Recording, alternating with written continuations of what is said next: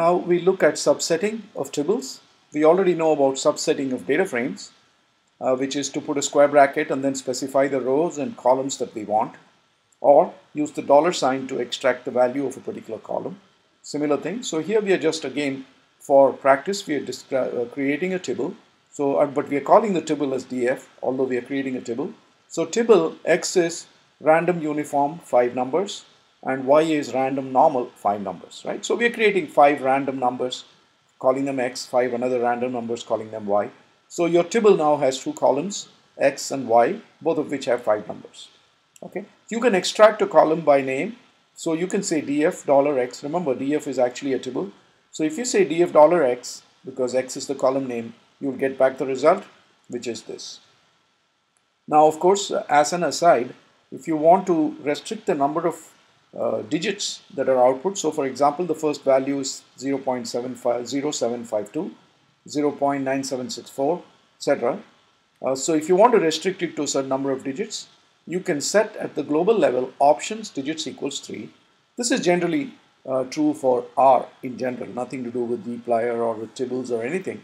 So you say options digits equals 3, and then after that if you print out, it'll print up to 3 digits, but there are some exceptions. So for example, in the present case, it's actually printing 4 digits, 0.0753, 0.9764, etc. Why is it printing 4 digits when we told it to print 3 digits? Okay, that is happening because this one has a leading 0, 0.0753, and because it has a leading 0, it prints 1 extra digit for us. So it's printing 3 digits excluding the zeros. Okay, so if you really wanted to check that it really works, let's create a vector with 3 numbers, none of which has a leading 0. And now remember, our options for printing is 3 digits. Here, of course, we are creating the data, so this is what we typed in. So now when you print out z, you see that it actually prints out only up to 3 digits. Okay, this is just something to think about, because when you're using R interactively and it starts printing a truckload of digits and you want it to round it off to a certain number of smaller digits, you can always use the options. But beware that if there are leading zeros, then it's going to print 3 digits without including the 0. Returning to subsetting, you can subset by variable name within quotes by using the double square bracket, right? So we say df, which is the name of our table, and we use double square brackets and put the column name within quotes. You'll get the first column. You can also, of course, use the column position df1, which is the first column is x. You will get the results this way also. Now we can use the old data frame single square bracket row column format, but typically we will not be using the column format, especially mainly because we will be selecting columns using our dplyr functions, select and all of those things, right? Or we will be using filter to filter values and so on. So we will not have to revert to the row column way of subsetting data frames. Instead, we'll be using these new approaches. But of course, if the need arises, you can use the row column format also, because after all, tables are data frames, right? So you can use these things with pipes as well, right? So the column dollar sign thing with pipes as well, except that you have to use the dot placeholder, right? So if you want to say df and then pipe it to get the x column, you can do df dot x. So it's like saying df $x, right? So this is also compatible with the pipe notation. And of course, the same thing when you do df square bracket 1, square bracket 1, or square bracket x, you can also use the dot notation, okay, for piping. So this dot notation placeholder is valid specifically for piping. So when using these subscripting methods with pipes, use the dot placeholder when working with pipes. So this is how it works. Now, the reason why we avoid using the single square bracket for subsetting in tables is the following, right? It works differently with data frames and tables. And sometimes what you have is you have old code, and the old code seems to rely on the square bracket, single square bracket notation, in which case you can convert your table to a data frame by using as.data.frame TB. Okay, so you could do that. Now, the reason we say that the single square bracket notation is avoided when we work with dplyr is the following. So let's say we create a data frame with two columns ABC and XYZ, and both of them have just one value, right? So this is a data frame with one row and two columns. Okay. Now we can extract the value of a particular row in three different ways. You can do df $x or df comma XYZ, which is to extract one single column. Okay, and the result is a vector in general, but of course in this case the result is just a single value. Okay, but it's a vector with one value. That's what the result turns out to be if you retrieve one column. On the other hand, if you retrieve multiple columns, more than one column, then the result comes out as a data frame. Okay, so this is a little bit of an annoying inconsistency, and that is why when we use the single square bracket notation, we have this problem. So we don't use that. With tables, whatever you do, the return value is always a table. Whether you get back one column or whether you get back two columns, the return value is always a table. So it's a little more consistent in that sense. So let's look at the read underscore CSV function. If you recall, the read underscore CSV function is used to read CSV files directly as tables, as opposed to read.csv, which would read them in as data frames. The read underscore CSV function has several advantages, and we should try and use it as far as possible, because it's about 10 times faster than read.csv.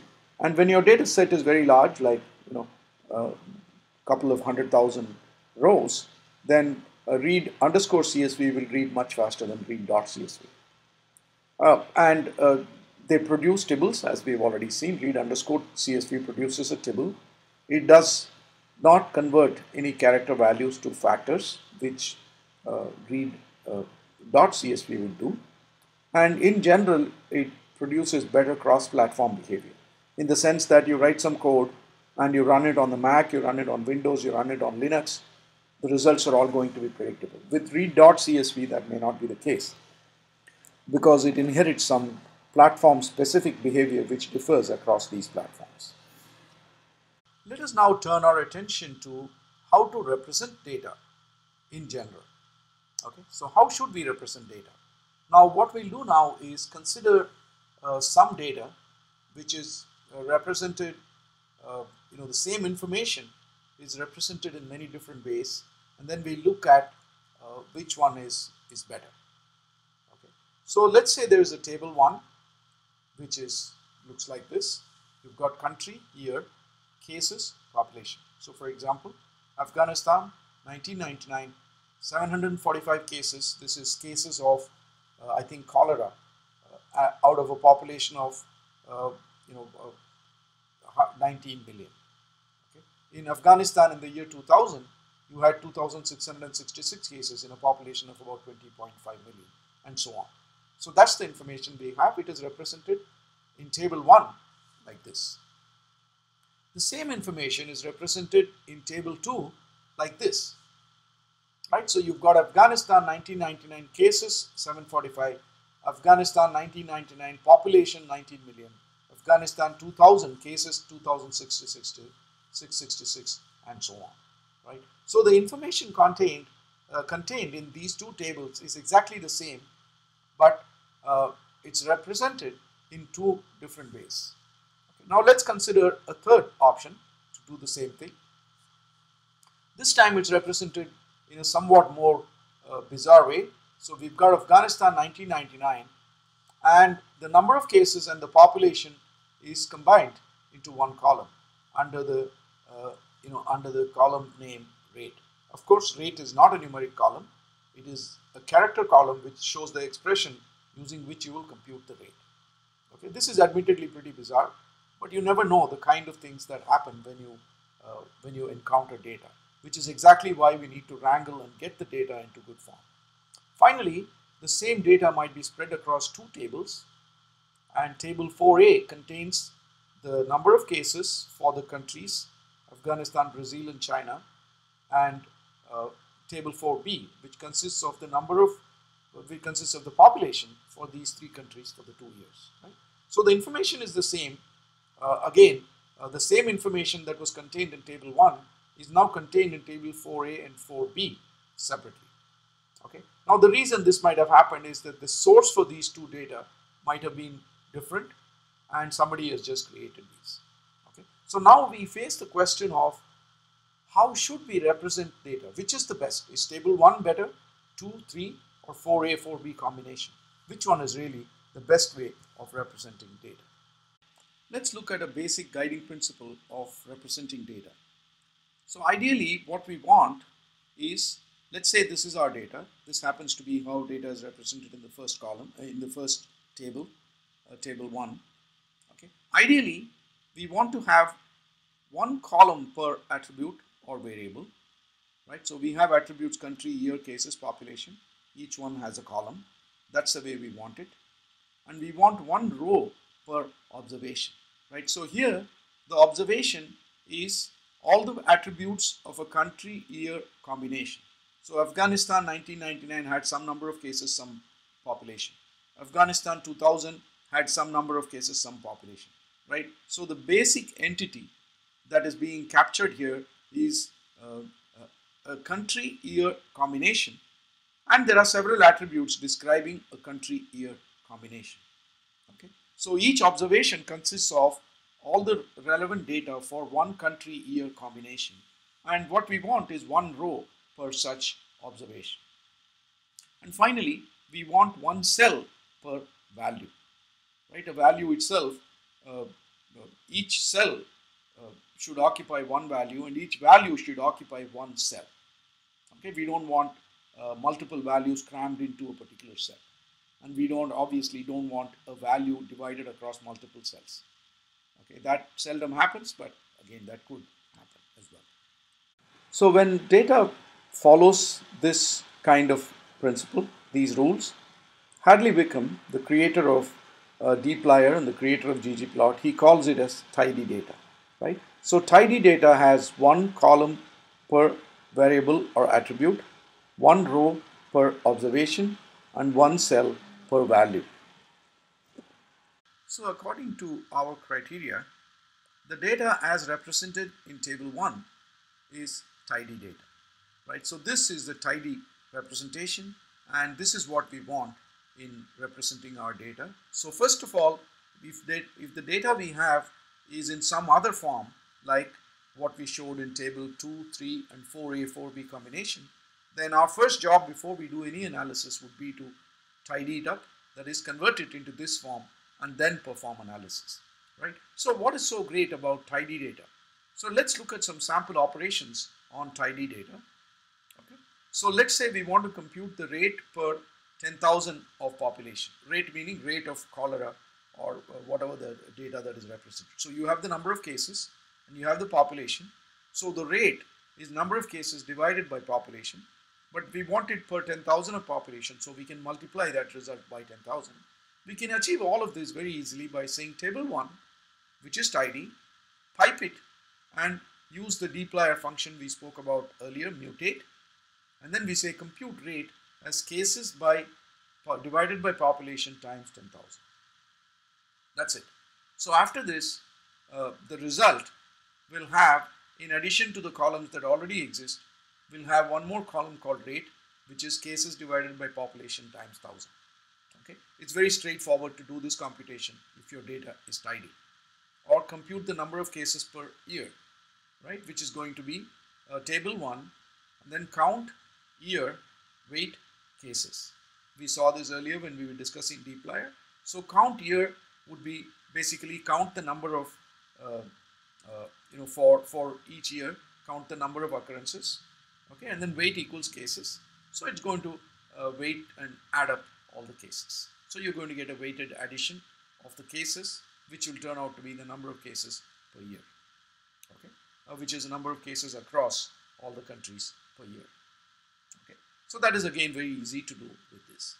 Okay, now again, suppose you want to visualize the changes over time, right? That is, for the three countries, visualize the number of cases in 1999 and the number of cases in 2000 as a chart, again it's very easy to do. We can say ggplot table 1, comma aesthetic, year, comma cases, right? We want year on the x-axis, cases on the y-axis. And of course, year has two values, 1999 and 2000. So we can do geom line aesthetic group equals country, right? So which means that we want to plot one separate graph, the line graph, per country. So when we say group equals country, the data gets grouped by country and the geom line will be plotted one for each country. Okay, and then we can say color equals gray 50, whatever. And then we say geom point aesthetic color equals country, right? So the points also, the lines are plotted in a fixed color, whereas the points are plotted in a color that depends on the country. So if you do all of this, you get a chart that looks like this. Very easy to create this chart, right? Because our data is tidy. It's not difficult to create this chart. Okay, so the colors of the points depend upon the country. The line itself is fixed as a gray 50. And we got one line per country. And we got that because we said group equals country. So once again, very straightforward way of creating this chart.